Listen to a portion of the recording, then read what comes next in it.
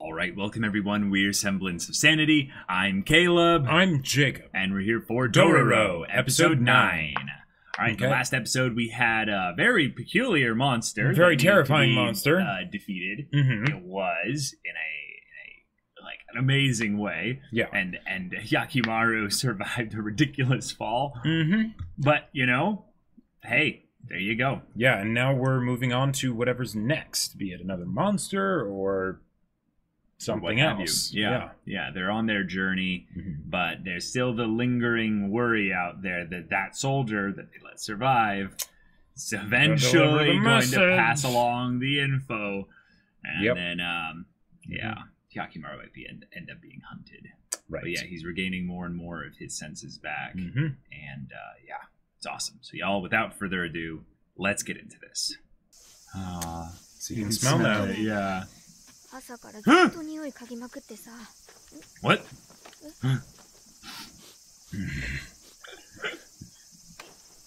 加減にしろよ。Oh, it's hot. Need some water. Some food, maybe. Yeah. Uh-oh. Yeah. Dororo's hot. Fire! Light it up, baby. Chico Saya.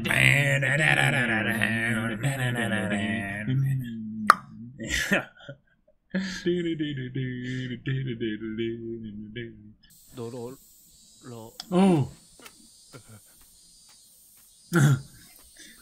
Oh no, speak very well. It's the whole thing of what does Yakimaru do without Dororo? Yeah. Yeah.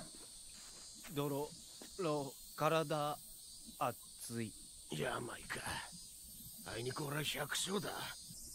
So you're in the shade a little bit. Whoa. It's his mom. お母ちゃん。 Oh. どうかしましたか。安心なさい。水を汲みに行ってもらっているだけです。 Yeah, Yakimaru's not gonna leave, don't worry. 誰もあなたを置いていったりし Oh, that's a good line. That's a good line. Oh. まんじゅしゃぎは好きじゃね。お父ちゃんとお母ちゃん思い出しちまう。お父ちゃんもお母ちゃんも強いし優しいしあったけんだ。 Yep, here we go, Jacob. Yeah. お父ちゃん。 Oh. 次はオイラも。 Little Dororo. 母ちゃんがいいって言ったらだ。今の俺たちならあの大悟にだって負けやすい。 Oh, dang. ちげえね。 Derpy Dororo face. オイラもお父ちゃんと行きたい。 Oh. ダメだって言ってるだろ。オイラだって悪いやつくらいやっつけられな。もう少し大きくなってからだよ。行きたいったら行きたい。行きたい行きたい。言うこと聞かないとまた気にするすよ。 Oh my god. Wow. Yeah. And then Dororo gets so good at that. ルイスの真似か。石投げ。オイラは刀使えねえから、こいつで悪いやつをやっつけて。 Oh, bullseye. He's getting pretty good. Yeah. だがな、ドロロ。これからの世の中は力だけじゃ生き残れねえ。サムライどもが攻めてきたぞ。 Oh. そっちに隠れてろ。 Yeah, here we go. And those pose are gonna make all the difference, yeah. Oh. Yeah, they're all gonna die though. Yeah. Yeah. Uh-oh. Oh, okay, the mom. Gotcha. お母ちゃん。 Run with me. Whoa! Whoa! Spears are pretty great, Yeah, too. spears are pretty legit too. So Oh, they they won. actually won. Holy crap. Okay. But That 70% of them are dead, yeah. Yeah. お父ちゃんたちはどうして侍をやっつけてるの？俺たちも生きてる人間なんだってな。生きてる？侍はそんなこともわかんないの？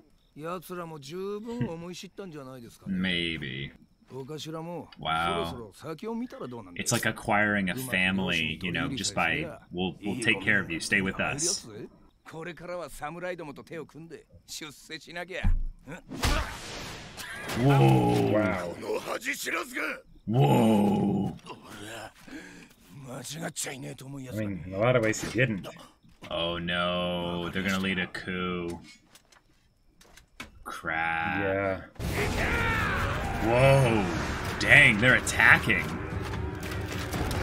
They don't look tired to me.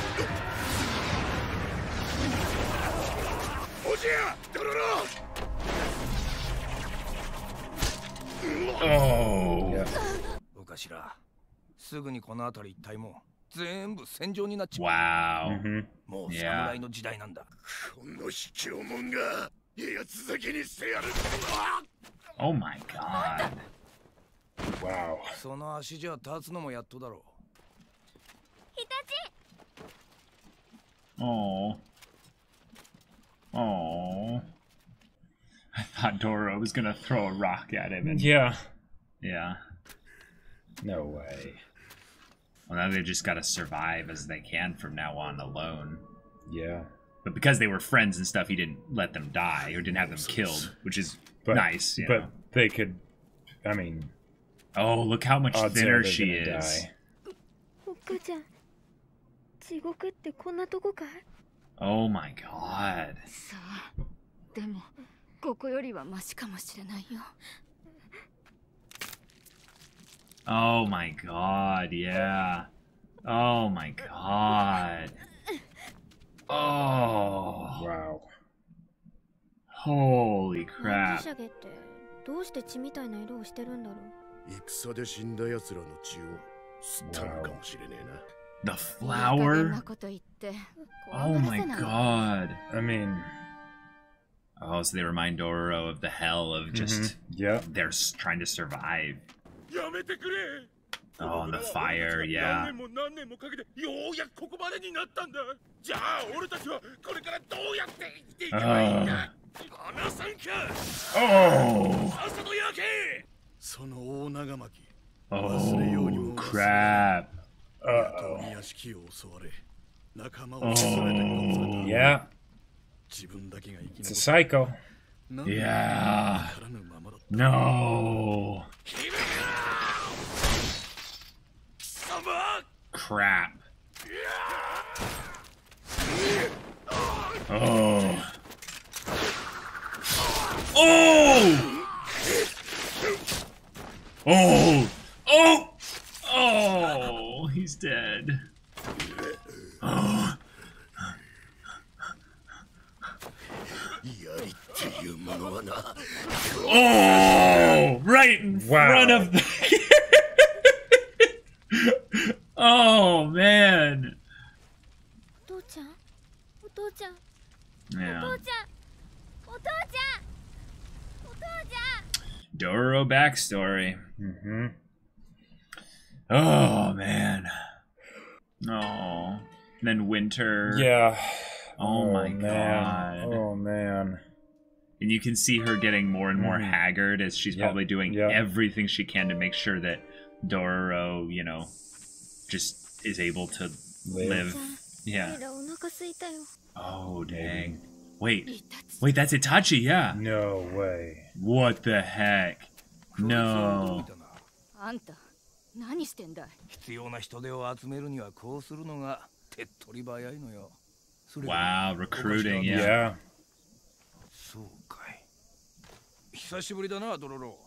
元気そうじゃあねえか。 Yep. やめな、ドロロ。 Oh. でもオイラ、おっかちゃんの言うことが聞けないのかい？ Oh my god. わかったよ。全員分はねえからな。待って Oh, な、ドロロ。 that's rough. 私にもちょうだい。 Oh my god. こっちが用意した分はもうなくなっちまったんだ。 Oh. な。構わないよ。ここに。 Oh, it's hot. Yeah, it'll scald you. Oh my god. 言う通りにしてやれ。 Wow, and Itachi. Oh. Oh. Oh. Oh my god. Dororo, drink quick. お母ちゃんは大丈夫？ Ah. さあ、慌てて食べるんじゃないよ。美味しいよ。お母ちゃんは？あんたのそんな姿は見たくなかったぜ。落ちこれちまいやがって。 It's like, I know how I can. これからの世の中は力だけじゃ生き残れない。Oh, here it こ is. こだよ、ここ。賢くねえやつは死ぬぞ。 But those words probably helped Dororo with everything from here on out. Yeah. お母ちゃん Oh, like Dororo collapsing behind Hyakimaru. Yeah. 大丈夫だよ Yeah, and this is it. 少し休めば待ってておいらなんか食べ物探してくるいつか戦は終わるそれまで負けちゃおいらもう腹減ったなんて言わないからだから死なないでよお母ちゃんお母ちゃんお母ちゃんどのようなご関係かは存じませんが、年派の床の女の子を連れての旅は Oh, Dororo is a girl. Okay. ど Oh. うかあなた方の旅路に仏様のご慈悲がありますように。そうだ兄貴は見えねえだろうけど着物も洗ってもらったんだ You can smell me. I'll smell a lot better 思 now. わねえだな兄貴あの甘さん Oh. なんか言ってた Dororo's, yeah, Dororo hides that. 言ってたのか It's a good idea. Yeah. 兄貴おい Oh. とか言えおいほら兄貴 That puts a whole new context onto Dororo seeing Mio. Yeah, yeah. かつて城勤めをしていた産婆から両腕両足のない赤子を川に流したと聞いた者がおります。朝倉の密偵を追っていた組頭が何者かに襲われ深手を負いました。組頭によればそのものの両腕 Oh, here it は is. ものであったと。 Okay. Oh, nice. Nice. Oh. right. All right. Okay, this was a very different style of episode. Mm-hmm. There's kind of this underdog aspect of it, of where basically the kid is never really in a place where they can actively change their, their fate, if you will. They're basically at the mercy of their environment and the people around them that are taking care of them. But the idea that Dororo is alive and survived up until now because her parents sacrificed so much for her. Yep. Wow. Yeah. This is a depressing world. Mm-hmm. I think we said that 5, 6, 7 times or what have you, but like this is an era of time where if you didn't have a means of protecting yourself or something like that, you were just Yep. you were just at the mercy of whoever else had that ability. Yeah. And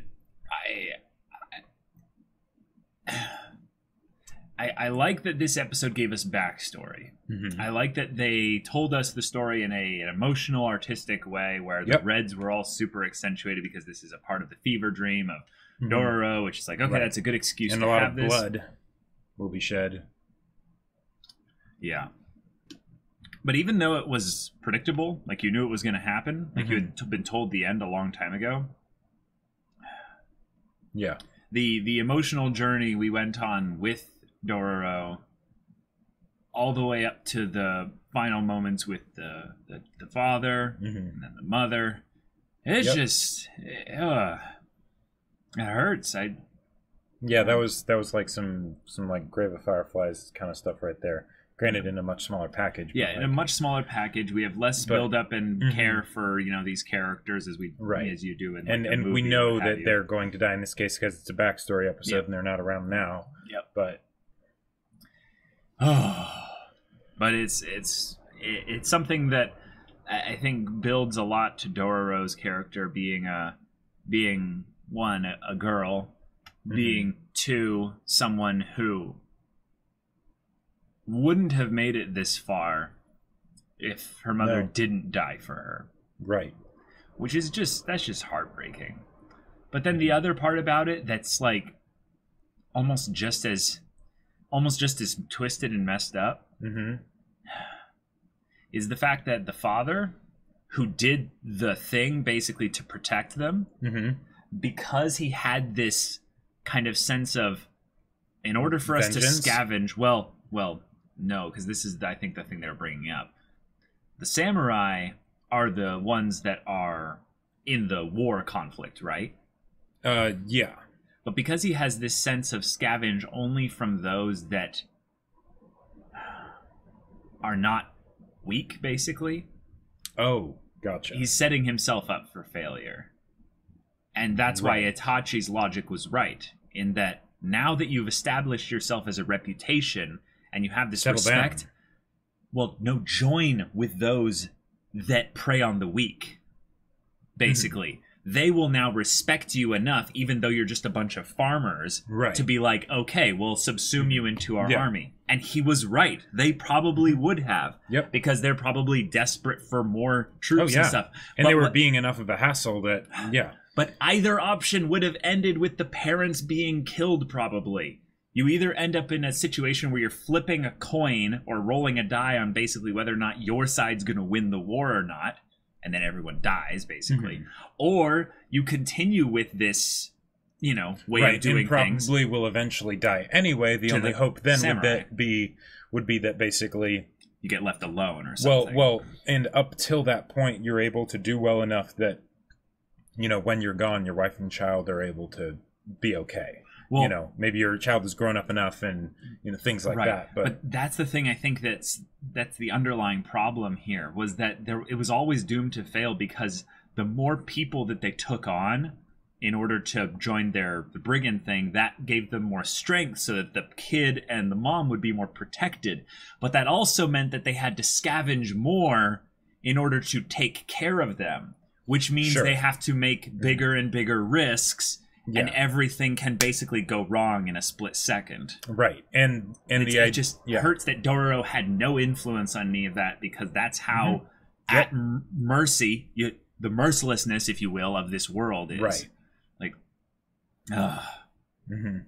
like, and the fact that Dororo is still able to, like, even though it probably is part of that, like, you know, trying to, you know, seem more boyish and whatnot. Sure. The fact that she's able to have a positive outlook on life, the world, how she carries herself like she does, that's a big deal. Yeah. Because, if anything, that seems like her superpower, as cheesy as that is to say, because to go through all of that and be positive, that seems almost like ridiculous. So I would put it in a way that we can relate to, Jacob, is that Dororo just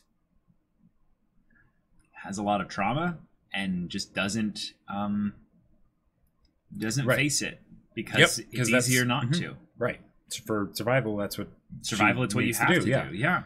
Just, and in a lot of ways, because she's figured out how to do that and basically live with that. Yeah. You know, that goes to show how much she can also help Hyakimaru. Yeah. Because, you know, of what Hyakimaru's had to deal with and all of that. So, yeah. I also love that there's a beautiful coming full circle here with this, and I don't know if the show's going to go into this anymore, but I kind of wanted to, is that Hyakimaru, when we first found him, was a child. And that's why I kind of called Hyakimaru the child. We didn't have a name for him yet. But even though he was a grown, like almost near adult boy in terms of like physical body and what have you, in every other respect, Hyakimaru was a child. Right. Wandering about the world, is at the complete mercy of his environment. And although he can definitely dish out some serious, you know, punishment, punishment, and also just protect himself in general, really not. The only benefit that he has is that he looks intimidating enough to anyone that, you know, wanders near him, that they're just like, it's just one person. It's not like he has anything on him that we can gain, so we just kind of let him be. And he just goes around hunting his demons, monsters, ghouls, and what have you. But Dororo is now in the situation where Dororo is protecting the child and not leaving them behind in the full thing of being like, not the parent, obviously, but being the caretaker, being the one that is, you know, it will, like, supporting. If any of y'all have seen the movie Fifth Element, in that movie there's a character, Lilu, who is basically, you know, while while she is, you know, a grown adult, she has no life experience, so it's very much something of, you know, she needs someone to take care of her, but then she also takes care of the other people around her, and it's great, right? Right. The thing is, that's a much, that whole idea of the sort of, you know, mature but inexperienced and innocent kind of character. Yeah. That's a fairly common trope. Oh, yeah. As far as female characters, and usually not done in the best ways. No. No. But it's much less common to have that for guys. Yes. And now I'm realizing, oh yeah, no, that's what Dororo is here, or Hyakimaru. Hyakimaru, yeah. And I love the idea of the child that's taking care of the older person. Right. Know? Yes. Yes. Yeah. Because usually in those sorts of stories, you know, it was a lot more common in like older times and stuff, because of the whole like, sure, and it could get kind of creepy. Right. But because there would be this unequal power dynamic basically between the guy and the girl. Yeah. Whereas in this case, they're both children. Yep. Right? And which makes, but at the same time they cover each other's bases in different ways, which is just absolutely wonderful. Like it makes for a great character dynamic, and it makes for something where they can help each other grow. Yeah. Because up till now, I feel like we didn't fully see how Dororo could grow. Right. What was the path for Dororo's character arc? Yeah. Dororo was pretty much just Dororo, just kind of being a simple, positive, quirky, the one that basically kind of character carried the show so that Hyakimaru could be quiet and brooding and it wouldn't fall apart. Yeah, right? and do wouldn't his get too boring or anything spiritual like that. battle protagonist. Exactly. Kind of thing. Right. But now that we have this, it's a bit more clear, and I love that it because like you caught onto it, Dororo being a girl, but I didn't. So that, like, I was actually surprised when that happened. I'm usually not when that kind of twist I got happens. reconvinced back. That's true. In like the middle. That's true. They did a good job of making Dororo seem just like, you know, just completely ambiguous in terms of gender. But that throws new context onto stuff that's happened before, like with Mio, right? Where Dororo sees her with the soldiers, you know, like that'd be you know, scary enough and traumatizing enough as a young boy, but as a young girl that's pretending to be a boy, even more so, because like, and after seeing people cannibalize other people for food on the battlefield and things like that, it's like that happened. And I was kind of wondering if they were gonna have something like that happen. I'm just glad that the person went back to their meal. Yeah. Oh my god. The mom and dad, I think, fulfilled their kind of trope of just being who they're meant to be, so that there's nothing super complicated about them. But what I liked about them was that they were fierce protectors. They were almost a bit too overbearing at certain parts. Yeah, you might say that it could have gone better if they basically said, okay, we're going to just go try and start over, you know, if possible, right? Yeah. Try and somewhere far away, hide somewhere. Yeah, exactly.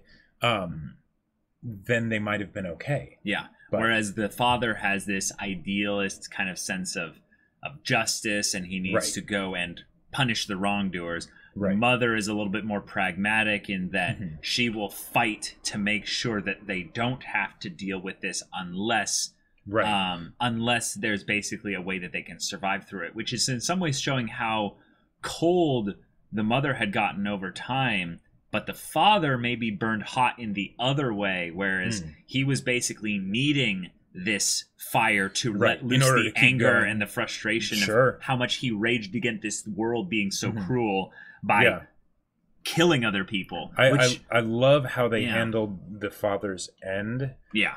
In that there's these people here, right?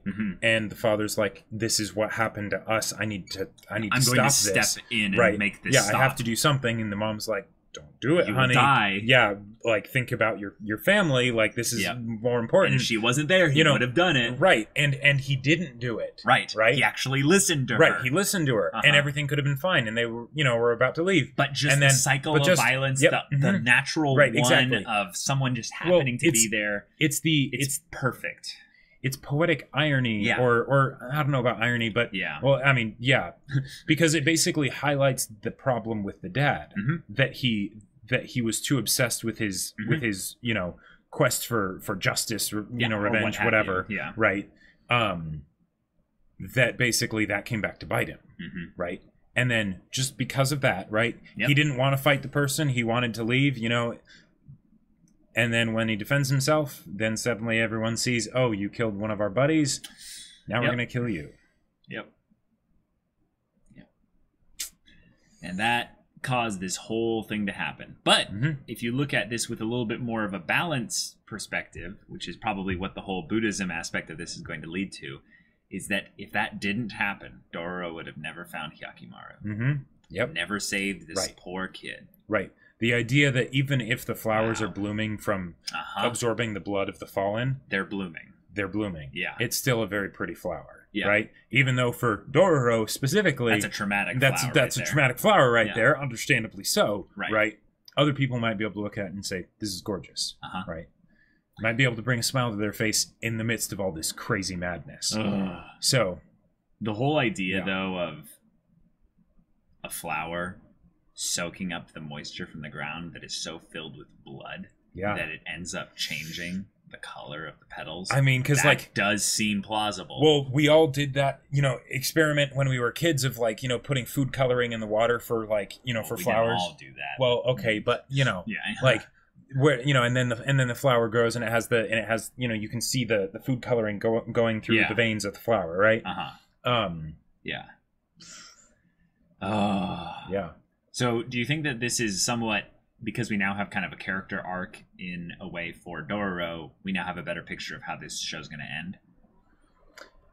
Because I think I kind of do now. Well, I feel like the show is still going to end in largely the same way that we figured it was going to end. Okay. But the thing is that the journey to get there will mean more. Because sure. Because originally I was thinking of Dororo as basically just the sort of foil support kind of for Hyakimaru, right? And not that Dororo wasn't a great character, right? Yeah. But that Dororo was basically there to make Hyakimaru as a concept of a character work. Right? Otherwise Hyakimaru wouldn't work. Otherwise Hyakimaru wouldn't work. This show would not work, you know, because you need to have that balance, that levity, that, you know, someone that talks, right? You know, like the puck to the guts. Like I would not be surprised at all if when Miura was coming up with Berserk, oh my god, he was like, okay, so I want guts. All right, I've got this image for him. You know, okay, cool. I need a contrast. I need a Dororo, right? And then he came up with puck.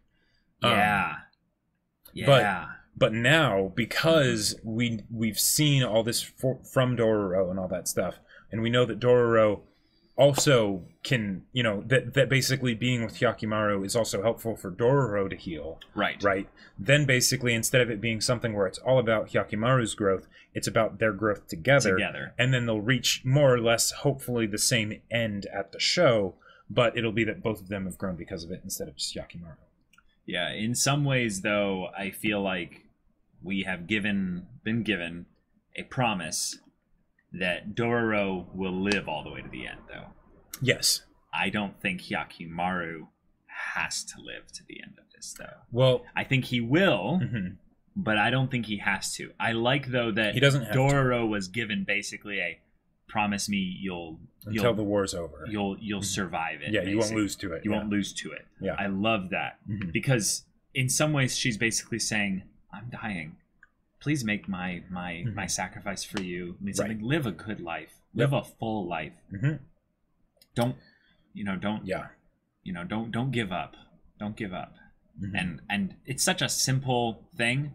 It's beautiful though, because I feel like that promise is something that Dororo is going to echo to Hyakimaru, in that Hyakimaru is in this war. He is in his own kind of conflict here. Yeah. And it would be so easy to become basically just a dark weapon.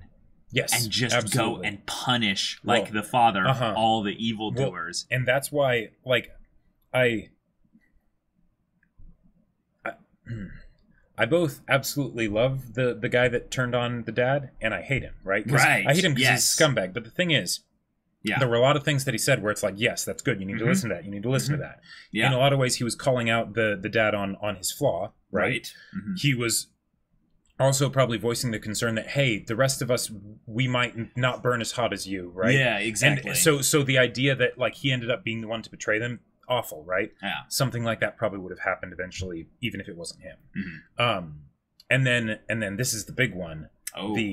You can't rely on strength alone. Yeah. I feel like that is basically the theme and the core tenet of this show. Yeah. You can't rely on strength alone. Hyakimaru's father relied on strength alone. With the demons, it's not working out anymore, right? Hyakimaru has been relying on strength, and it served him very well, but there are points when it's not enough. Yep. And that's why Dororo being here is going to be so important. It was basically what happened when Dororo passed out. Yep. Suddenly all that strength you have means nothing. Right, You need to learn how to communicate with people. And he wouldn't have even been able to do that if not for Dororo, right? Yep. Hence why the whole idea of like, wait, Hyakimaru's not going to leave. No, of course he's not. Because he's learned that lesson. Yeah. But the thing is, he's learned that lesson at kind of like the superficial level, in that basically it hasn't been put to the ultimate test yet. Right. And that's what I feel like the dad and the dad's new kid, like what that's going to be that test. Right, exactly.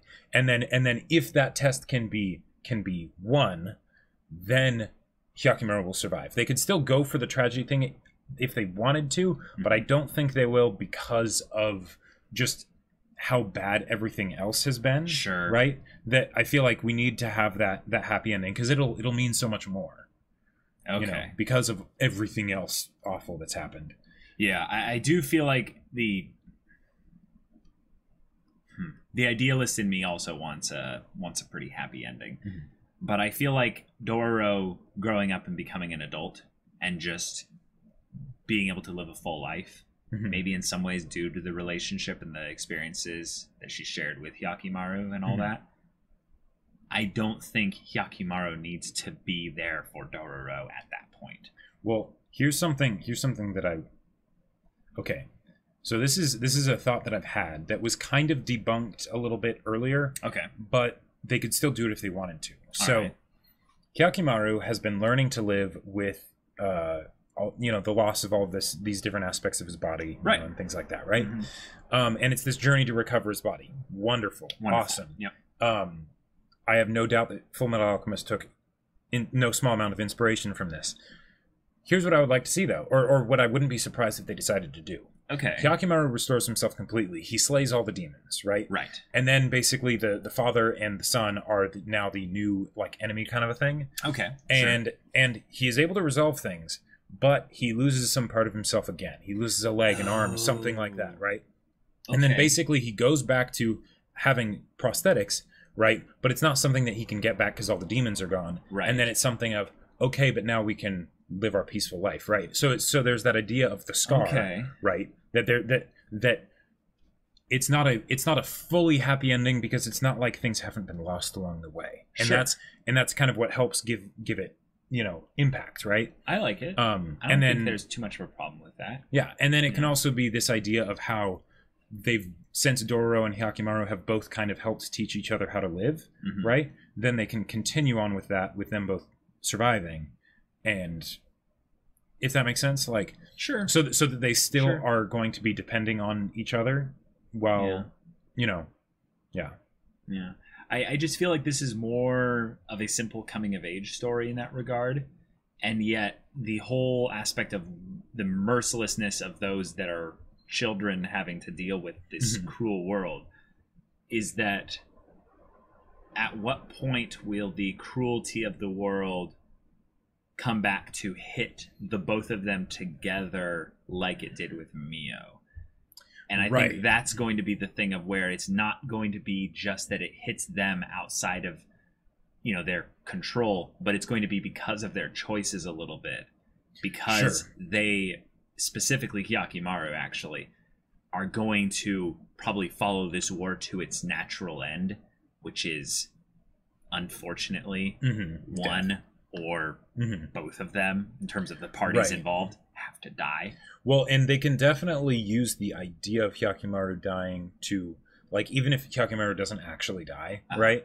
They can still, like, because them living is no certainty. not in the story, and not from their own perspective as people, right? Absolutely. So they could, just in the same way that Hyakimaru was very worried for Dororo this episode, they could have something down the road where Hyakimaru is on the brink of death, like he's been before, right? And then it's, no, we got to make sure you're okay, kind of a thing. All right. Cool. Well, I really hope Hyakimaru doesn't die. Okay, I hope he doesn't die. I just feel like it's more of a thing of where Dororo is basically guaranteed to live. I mean, yeah, this show is called Dororo, not Hyakimaru. But again, another thing. I would not say that this is a thing of where we're getting death flags for Hyakimaru as much as it is that Dororo is going to live on. Well, and it's going to be a thing of where her story is, now what do you make of it? So actually, the fact that it's called Dororo is why I think, and this will sound weird, but it's why I think we can know that Hyakimaru won't die. Okay. Because when you think about Dororo, now granted, Dororo, as revealed this episode, there's a whole lot of things that she has to deal with still, right? She has a lot of growth to do and things like that.